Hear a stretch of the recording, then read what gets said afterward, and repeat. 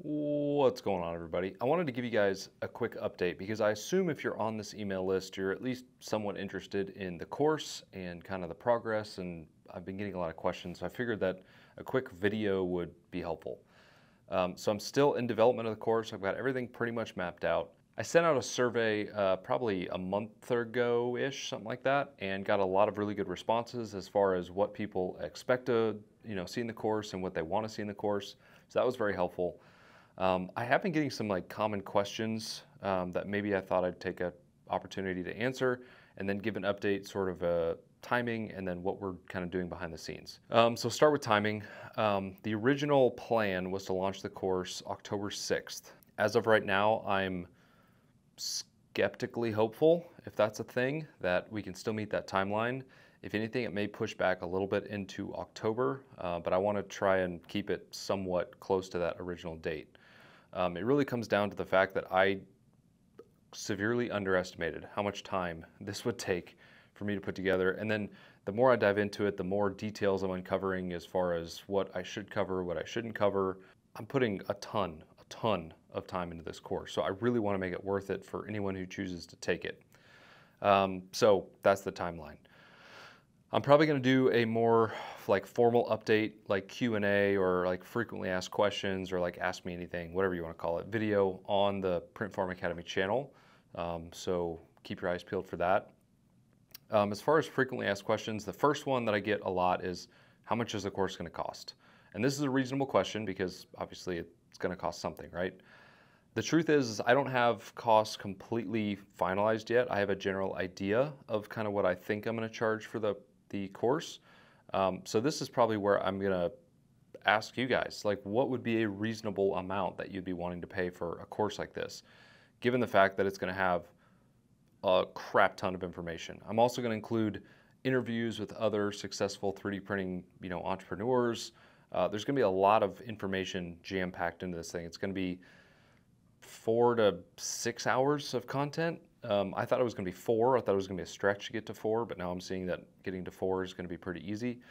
I'm also going to do a live stream at the end of each module. So there's 4 modules, so there's going to be 4 live streams throughout the course. And then you get access to the community where I'll be hanging out and we can answer questions and do all that. So give me your feedback. What is a realistic number that you'd be willing to pay, or the value you think that brings? I'd be curious to know if that aligns with kind of what I'm thinking for the course itself. Let's see, other common questions. Is it going to be a cohort based where I, essentially open it and close it? The plan is for the first go round. The case is yes. So what I'm going to do is I'm going to basically have enrollment for the course be a 30-day period. So it'll open up on a certain day, close 30 days later. And everyone who signed up in that period is in the course. Everyone who did not is not. The reason for this is because I want to use this first go round with the course to be a learning opportunity for both of us. And the risk for the students, you taking the course, is lower because you have lifetime access. So if we go through the first part of the course or the first cohort, I'll say, we get to the end and we find that there's something that everyone is saying that they wish was either expanded on or is completely missing, I'll add that for the next cohort. But because you have already signed up for the course, you have lifetime access, you have access to those updates as well. So if anything, it's going to be kind of a learning opportunity to make sure that this course is completely dialed for everybody.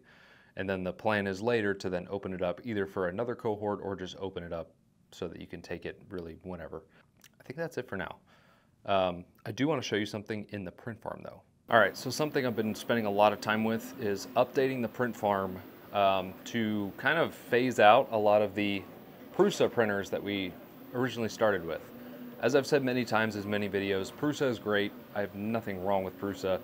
It's just that, with the advent and introduction of these guys, they just really can't keep up. So what I'm doing is I'm slowly integrating P1Ss in place of all the Prusas. So I'm kind of changing rack heights and, let's see if I can see this a little bit better, putting P1Ss in place, putting in the new spool holder design, which makes it way faster to change out. The trick is, though, that in doing that, we're going to burn through a lot of filament much faster. So I have been kind of upping the inventory levels of the filament, and we just started actually implementing a system where we take an inventory of filament every couple of days so we truly understand our burn rate of our filament. And I think, let me see, we did an inventory yesterday and I've got 201 full 3 kilogram spools of filament on hand. And at the moment we're kind of reordering once a month, basically. So time will tell. I just thought I'd share that interesting little tidbit. But pretty soon this whole room is going to be full of P1Ss, which I'll talk more about in videos and things like that on the channel. So just wanted to give you guys a sort of behind the scenes look, and until next time, see ya.